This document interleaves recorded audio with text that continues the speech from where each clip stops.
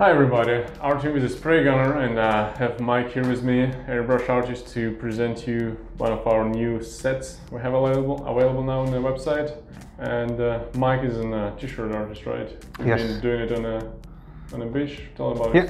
Yep. T-shirt artist, Panama City Beach for about 38 years, and just recently relocated out of there and found these guys. So I've been hanging out with them, and did a little work.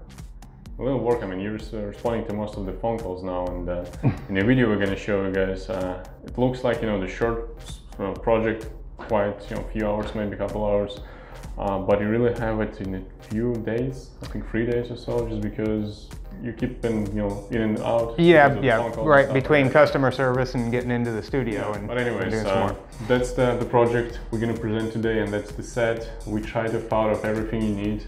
Except for the surface, absolutely. But yeah, everything's here. Everything that was used in the video that you'll watch is sitting on the table and will be available. All right, so yeah, let's watch the video here in a minute.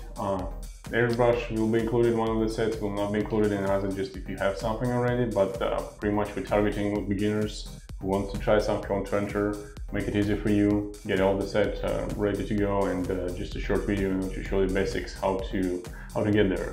So why don't you play a video and you'll comment us on what you do in there, Mike. All right, sounds good. Guys, we're using the Harder & Steenbeck Eagle Wildlife stencil here, and it's 3 pieces. And so what I basically did first was get them separated. I basically just did outlines first, or inlines actually, just to get the idea, just to map it out.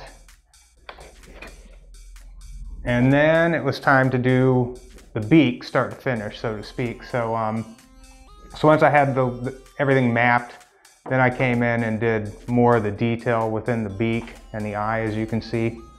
And then we went with this to get the black lines down. So did a little more detail, interior of beak. So you're doing a little freehand, a lot of freehand there, yep. And then started with the eyes, so went in and put a little more detail in the eye with the freehand again. So the stencil basically gives you the shape of the eye, and you adding some of the yeah, you just come in and do some of the detail, yep. And here it gives you kind of an idea of maps out some feathering or feather area for you. And then it was time to do kind of the brown of the neck area. So get most of the solid color down. Come back with the head. Did a little blue shading to kick off of the flag that you'll eventually see. And then it was time to do a lot more detail work. So here is a lot of freehand, just different strokes, giving a little more detail to the head and the neck area. And mostly using the gray that you see down here on the table. You can see all the people coming to you in the background. Everybody trying to disturb you from doing it. But yeah, it's done in the ChromaAir studio next door here. And yeah. Yeah, so still just, again, doing a little more detail, all freehand. How do you like the paints, ChromaAir paints for this? I enjoyed them. I thought that, man, they flowed absolutely fantastic. And as you can see, I was using siphon feed airbrushes. Well, that's used to. With the 2-ounce bottles.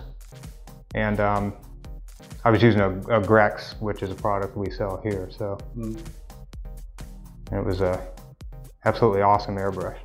So now it's time to do the flag background. So I've laid out the stars. I'm just gonna pass it here. You didn't film yourself putting the transparent paper over it. Oh no, I didn't. Oh, yeah, you didn't. But let's talk about it. So we have the piece included here, right? Yes. So it's sitting right here, guys. So what I did was, after I was done with the head, first of all, I shot a protective coating on it with the, what do we have down there? Is that the 4050? Yes, 4050. Yeah. So just shot a protective coating over top of the eagle head first.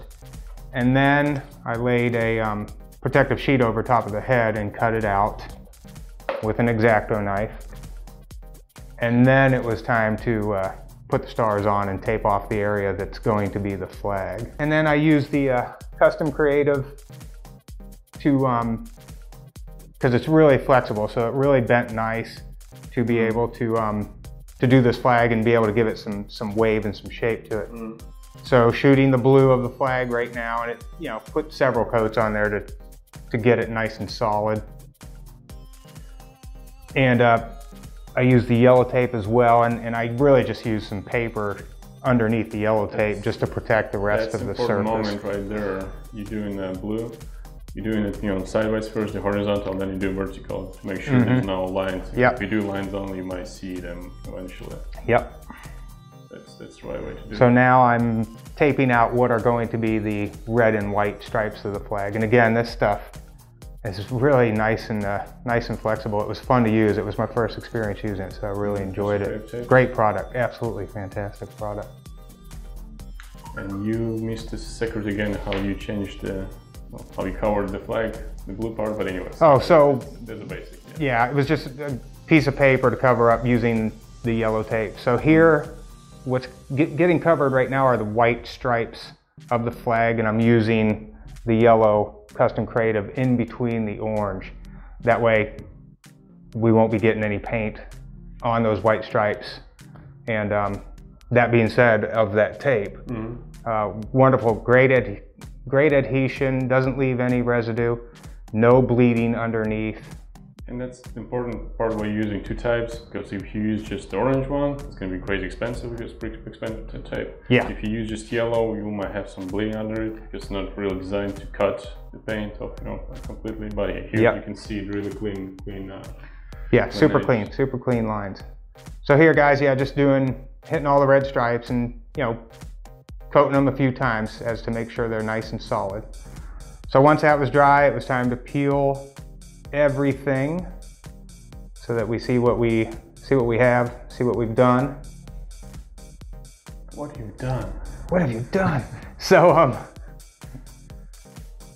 and then here I'm just using an X-Acto knife to peel these stars off, and this is unprotected, so you know, this is the ChromaAir by itself, and I'm messing around with an X-Acto knife, so good stuff, good paint.